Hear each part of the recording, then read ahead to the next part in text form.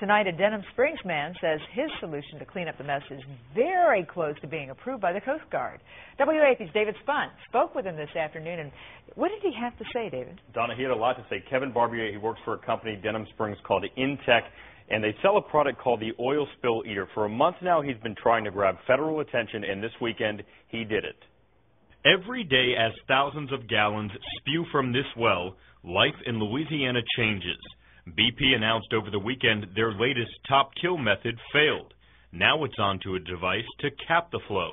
In the meantime, shores and marshes once filled with some of the world's most unique wildlife are now a polluted chemical lab. We've cleaned over 14,000 spills in almost 21 years.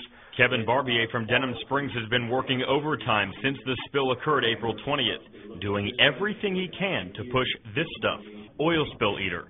Barbier says it breaks down the oil and creates a natural bacteria to eat it, leaving no dangerous chemicals behind. He met with the Coast Guard in Houma on Saturday. We went through our product. We went through and said, hey, this is what we do. This is why we're different from what you're using now, which is a dispersant.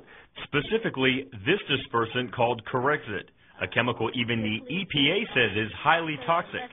Though Corexit is used miles offshore, Barbier says the Oil Spill Eater is a much safer alternative. It's been really frustrating to get in front of the right people.